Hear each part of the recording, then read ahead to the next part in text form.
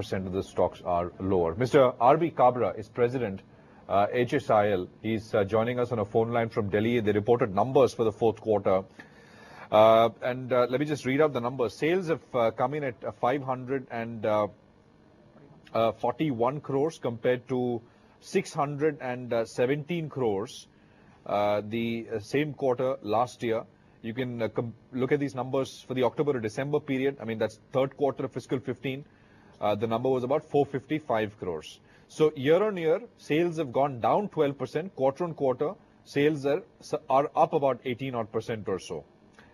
Mr. Kabra, thank you for your time. Prashant, this side. Could you just run us through what really happened, sir? Year on year, why are the numbers down 12%?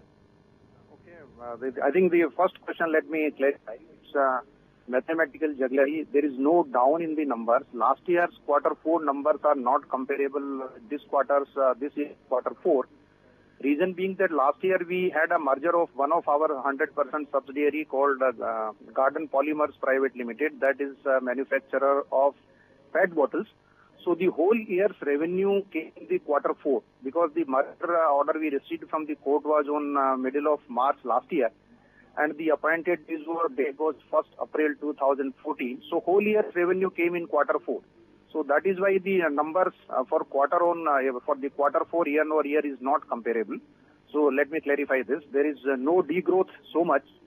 There is no growth as such at the company level because our building product grew by around 7% and the glass business degrew by 6%. So overall there is only 1% growth on comparable numbers. But these numbers reported are really not comparable. Okay. No, just one thing, Mr. Kabra. So let's take that you merged the Garden Polymers in the fourth quarter of fiscal 14. Yeah. So that's why there was a boost to about 617, let's say 620 odd crores or so. Yeah. From that point on, I'm not comparing, but with Garden Polymers merged, revenues have continued to come down, right? No, I mean, so actually this happens is quarter 4 is the best quarter for our building product business. And for the glass, also the quarter 4 last year was very good. So actually, if you really see, our quarter 1 in the building product is the poorest and quarter 4 is the highest.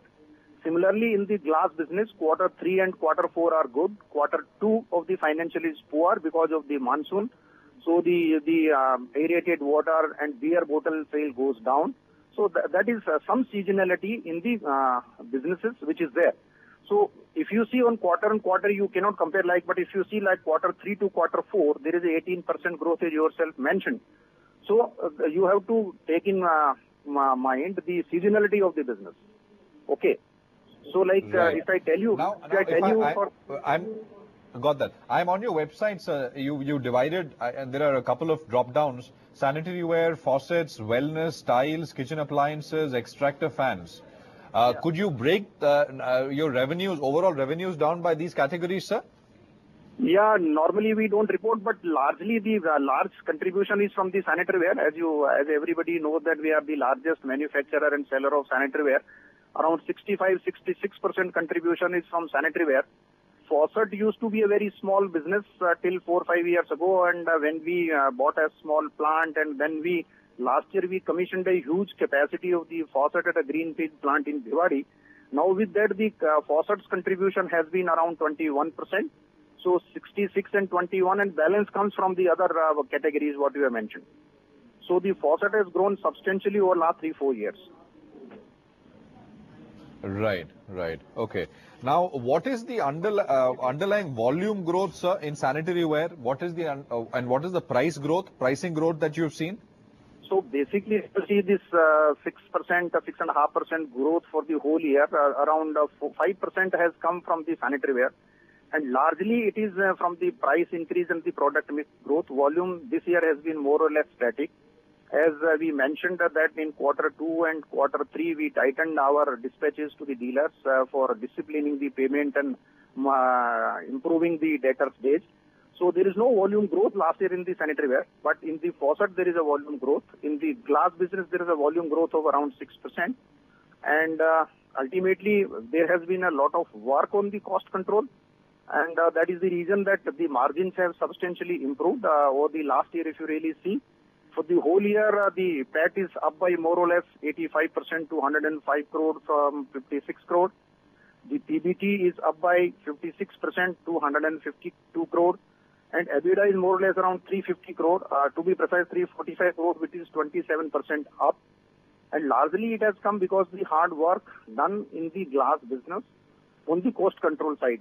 As it's known. When you say glass business, you mean sanitary ware, right? No, glass business, we have two businesses. One is sanitary, we call it building product, another is packaging.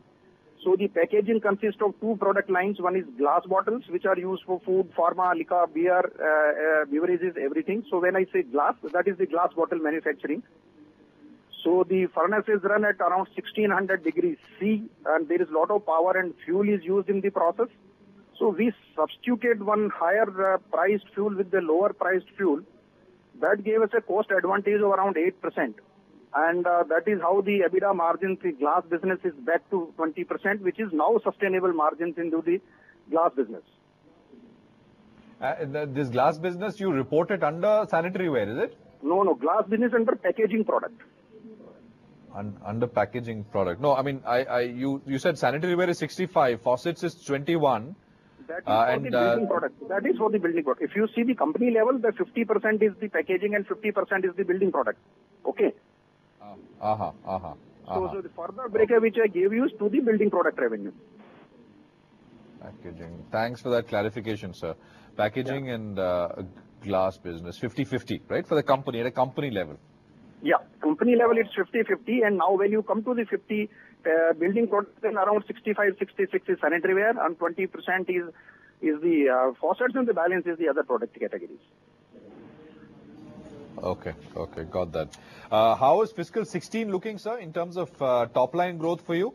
I mean, any at a company level, we are projecting a growth of around 16-17%, building product around 18-20%, packaging around 12%, and maintaining the margins what we have seen in quarter 4. At the EBITDA level, of course, the PAT level improvement will be higher because we raised 250 crore in QIP, which was used for repaying our debts, and that will reduce the interest cost by around 25 crore rupees for the coming year. Right. Okay. All right. Thank you for that, sir. Good speaking with you. I hope you can come back into our studios one of these days and would like to sort of sit down and have a more detailed conversation. Yeah, sure. When you have the time, sir. Yeah, thank you indeed. Thank you. 380 or so is where HSIL is trading. It's down about 4% or so. But look at the market. It's back up now. I mean, 8393. It's up about a quarter, just under 0.25%. That's about 20 points, 70 points higher on the Sensex. I mean, that's what I was saying. That the market just gave you that sense and feel that it wants to